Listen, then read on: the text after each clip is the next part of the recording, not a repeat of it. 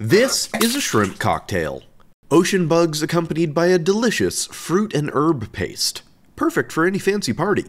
But late one night on the eve of one such party, as your fifth free drink sits empty in front of you, and you gaze into the shrimp cocktail, have you ever thought, you know what? That is the perfect material for making fabric out of. No? Just me? Well, that's why we're here, to answer questions no sane person would have asked.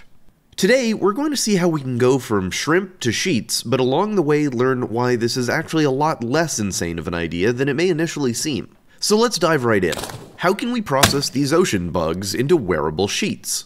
Well, one way we could try and do this would be to take some tricks from the molecular gastronomy crowd. In a now very old video on the channel, we explore the use of an enzyme called transglutaminase that we can try here. Its colloquial name is meat glue, but it's not really glue per se, it's not sticky. Instead, what it does is catalyze the chemical bonding of proteins together. Specifically, any protein that contains the amino acids glutamine and lysine. If there's glutamine and lysine present, the enzyme just connects them together. And this doesn't just apply to meat. Any protein source with these amino acids can be stuck together with this enzyme. There are a lot of classy ways to use this enzyme, and some sketchy ways too. The classy ways make nice fillets out of things that you can't usually make a fillet out of, like salmon. Or to make bacon-wrapped rounds that don't fall apart, or make a perfect terrine. The sketchy uses, though, are gluing cheap cuts of meat together and trying to pass them off as a more expensive cut. Like all tools, it's how you use it that matters. Many years ago, I was watching a YouTube video about molecular gastronomy, and they were talking about a dish that they had made where they had made noodles entirely out of shrimp using transglutaminase. So we can just start by trying that, and maybe the noodles will be strong enough to be useful. The process is actually remarkably simple. First, we prepare the shrimp by removing the shells. These aren't garbage, we'll need them later. Then we devein the shrimp because nobody wants poop in their noodles. Then we just blend them into a nice smooth paste. On the side, I'll mix up a scoop of the meat glue with some water. It doesn't take much as this is an enzyme that keeps working until it's cooked. With that ready, I can just mix it into the shrimp paste until it's evenly incorporated. Now, before the enzyme has time to do its thing, I spread the paste out in a nice, thin layer on a baking tray covered in non-stick film. This is then covered tightly with plastic wrap and allowed to sit in the fridge for at least an hour or two. When it's done, we're left with a sheet of pure shrimp. It's flexible, but it has its limits, though I don't know about making a sweater out of this salmonella nightmare. Instead, I'm going to keep processing it by slicing the sheet carefully into strands and blanching them in well-salted boiling water for a minute or two. This will leave us with cooked noodles. To finish these off, I'm going to toss them in a pan with some garlic and olive oil, a bit of cheese, a squeeze of lemon, and you've got lunch! Wait. Shit, we were supposed to be making fabric. I got distracted because these looked delicious and I was hungry. My bad. They were tasty, though. In truth, neither the sheet nor the noodles would have made a very nice outfit. They lack enough strength to be made into proper thin fibers that can be woven, and while you can kinda braid them into a sort of rope, not even 2010 Lady Gaga could pull off a dress made out of shrimp spaghetti slowly going septic on the red carpet. So if we want to make fabric out of shrimp, we're going to need to take a different approach. Instead of the meat, what about those shells we saved from earlier? Well, that's actually where things get interesting. You see, shrimp shells, and the shells of most bugs and creepy crawlies, marine or otherwise, are made primarily of a polymer called chitin. Chitin is basically meat's attempt at making cellulose. It's made of a long chain of sugar molecules, but notably unlike cellulose, it has this amine group hanging off the side of the chain. That amine makes it very easy to control the solubility of the polymer. If you stick an acetyl group on it, it becomes completely insoluble in water, and that's the state you'll find chitin in most of the time. But if you pop those acetyl groups off, it becomes readily soluble in acidic solutions. This form, with very few acetyl groups, is called chitosan. Now, chitosan is amazing. For years, my friends and I have joked that anytime we get stuck trying to solve a problem, the answer is often, have you tried adding chitosan? It is easily the most adaptable and useful polymer I have ever come across. It's antimicrobial, it quickly stops bleeding, it can be used in brewing as a flocculating agent, it has incredible material properties, and it is extremely easy to chemically modify to change its properties to expand its uses further. It is also an extremely abundant waste product as the result of the seafood industry, with millions of tons being produced per year. Shrimp is the fruit of the sea. You can barbecue it, boil it, broil it, bake it, saute it. There's shrimp kebabs, shrimp creole. Chitin is second only to cellulose as the most abundant biopolymer on Earth. All the shrimp, crab, and lobster waste, for example, could theoretically be converted into usable chitosan. Most importantly for today's discussion, it can be made into bioplastic and fibers very easily. Its only problem is that it's hard to make it behave like a thermoplastic, as in you can't easily form it by melting it and shaping the melted plastic. It's usually formed by drying out a solution of it into a mold.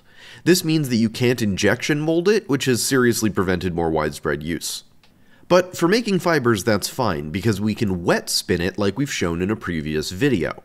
If you missed it, a little while ago we showed off our homemade wet spinning machine, and we used it to turn regular milk into fiber and recreated a process that was invented in the early 1900s. It was a fun video, so I recommend you check it out after this one, but the important part is that we can easily reuse the machine by just switching out what we load into the injection syringe. Though, before we can do that, how do we go from these shrimp shells to usable chitosan we can spin in the first place? The process is actually incredibly simple and is just 3 core steps: demineralization, deproteination, and deacetylation, which is all accomplished by treating the shells with simple solutions of either acid or alkali. Let's go through it step by step.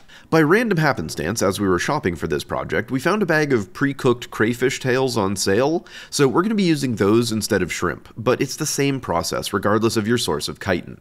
We start by removing as much of the meat from the shells as physically possible. If you were already using a waste stream, this most likely would be done, but for now, we had to do it manually. But then it's on to the demineralization step. Industrially, at this stage, the shells would have been washed, dried, and ground into a fine powder to help the conversion. I'm going to leave the tails intact though, so you can watch their transformation more carefully. In a large beaker with water, the shells are acidified with concentrated hydrochloric acid to remove any minerals in the shells. I added enough acid to make about a 10% solution. This is allowed to stir and react for several hours, and the acid will remove all of the calcium carbonate and other minerals from the shells. Next, the shells are filtered to remove the acid. Then they're transferred to a fresh beaker and a 10% solution of sodium or potassium hydroxide is added. To help speed things along, the temperature is brought up to about 90 degrees Celsius and it's left for at least 2 hours. This step will remove any proteins and pretty much anything else that's left besides the chitin. It'll also begin to leach a lot of the color out of these incredibly red shells. But when it's done, the shells can be filtered out again. I kinda want to revisit this just to do something with this amazing red pigment that comes from the shells, but that'll have to be for another day. All that's left is to pop the acetyl groups off the chitin to render it soluble. So after a filter and a rinse like before, the shells are suspended in a solution of 45% sodium or potassium hydroxide.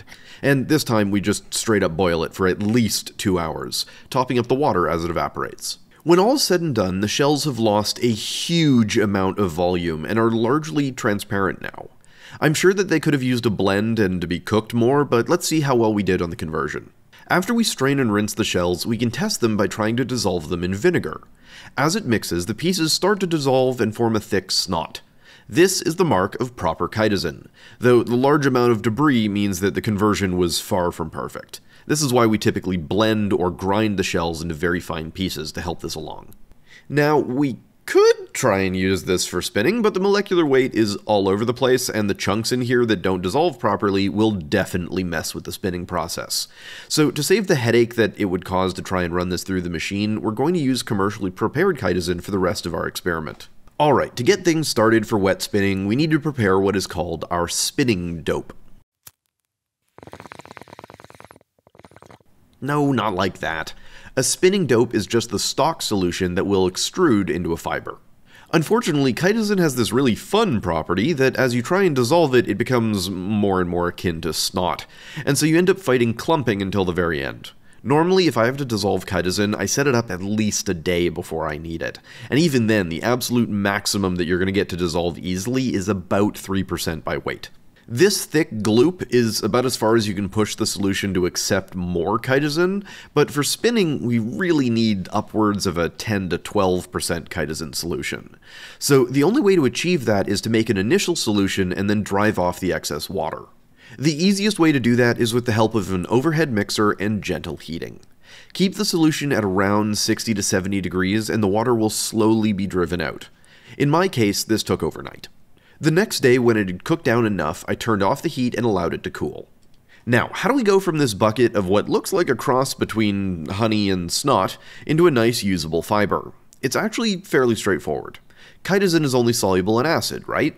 So we neutralize the acid by injecting the spinning dope into a bath of sodium hydroxide. This will quickly produce nice noodles of chitosan, though we're not going to eat these ones. With our dope prepared, we can start spinning. If this is your first time seeing our wet spinning machine, here's the penny tour. At the start is a syringe pump that will extrude our goop.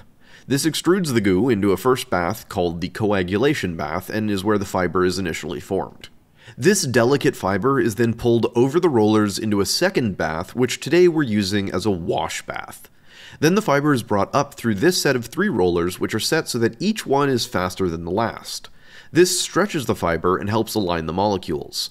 And finally, the fiber is coiled onto a spool.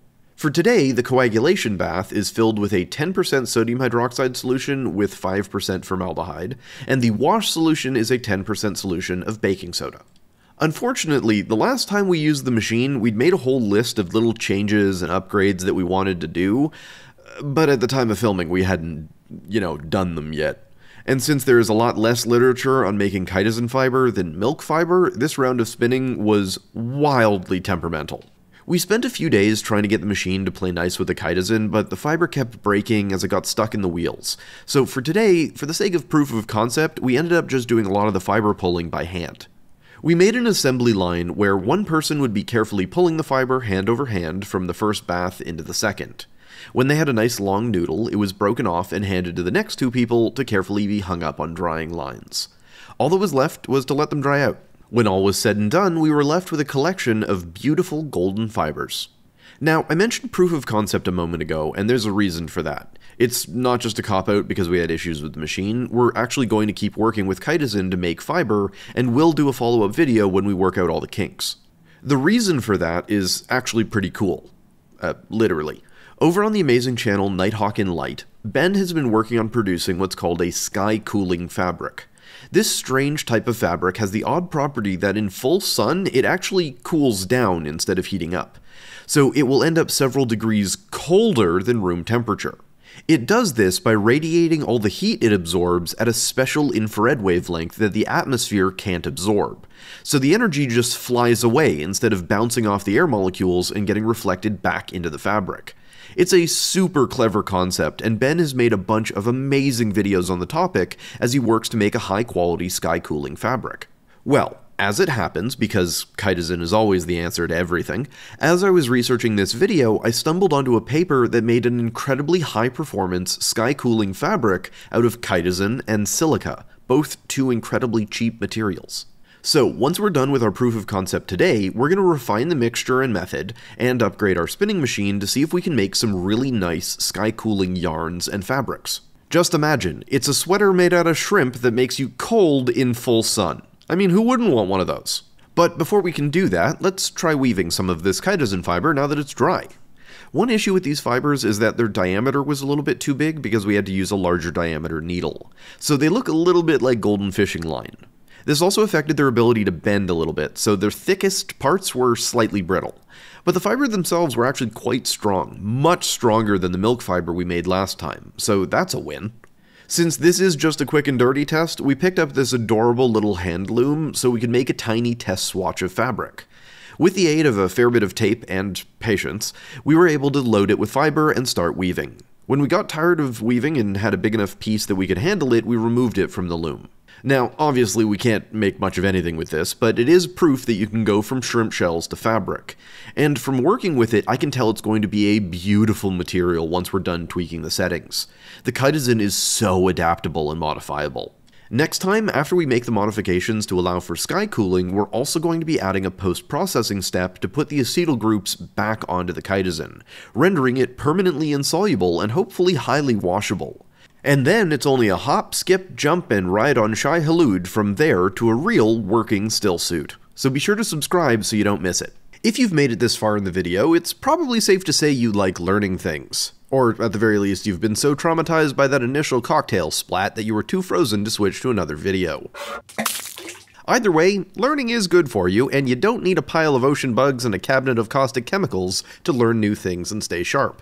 Instead, consider the amazing sponsor of this video, Brilliant. Brilliant is the amazing online learning platform that I've used for many years. Through their highly interactive lessons, you can learn about all sorts of different topics. Everything from basic to advanced math, data analysis, physics, chemistry, biology, programming, and so much more. Whether you're in school or just want to learn and stay sharp, there's something for everyone and every skill level. The lessons are highly interactive and a lot of fun, making it a fantastic way to learn. A lot of the footage you've been watching comes from their scientific thinking course, and while I've recommended it for years, they've continued to improve it, so it's only gotten better. To try everything Brilliant has to offer for free for a full 30 days, visit brilliant.org/thethoughtemporium or click the link in the description. And as an added bonus, you'll also get 20% off an annual premium subscription. But with that, we come to the end of this video. A special thanks to our amazing patrons and channel members that help make these videos possible. But that's all for now, and we'll see you next time.